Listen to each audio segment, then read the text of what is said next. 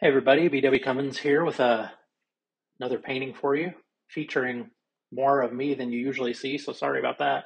Anyway, this was a tall painting, so I couldn't really fit it in screen zoomed in, so yeah, that's why I'm there.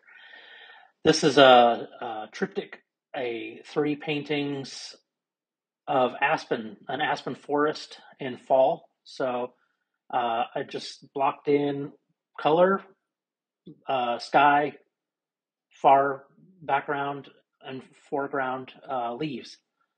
And then I just started putting in some ghosty dead trees.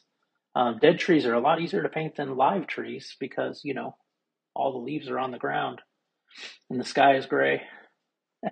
Anyway, yeah, just painting away, deciding where I'm going to put things. I did not copy the photo. I just used a photo as inspiration. So my trees are where I wanted them to go.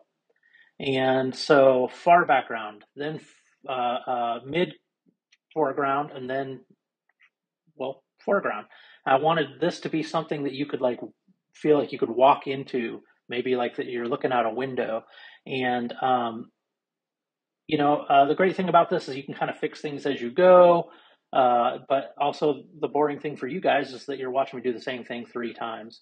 And sometimes I was working out things from the first painting to the third one. And so they do all look similar, but there are little differences. Then I come in, boom, I zoomed in here so you could see just putting in big aspen trees. Aspens and birch are very similar. Maybe birch, I don't know, I'm not a tree expert. Maybe birch have a little more bend to them, so that's why I call these aspens, but you might know better. If they look like birch, then feel free to correct me in the comments and make me feel bad about myself. Look at this. This is an aspen. You can tell that it's an aspen tree because of the way it is. Wow. Mid-ground trees in, and then just a little bit of shading. They're white trees with dark marks on. And then I'll come in after that and add the little detail onto these trees, which, like I say, mid-ground, getting some separation in there, just with some shadows, some dark spots, some depth I want to create, brings certain things forward and push things back. So here I get to go in with the detail, and here's where it really starts looking like something.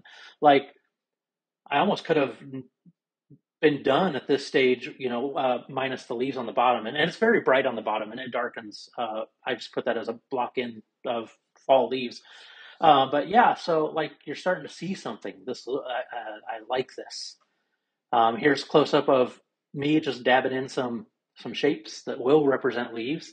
I didn't want to bore everybody with like every excruciating detail, so this video will kind of like just stop in progress and then show you the final product, adding some twigs on the ground and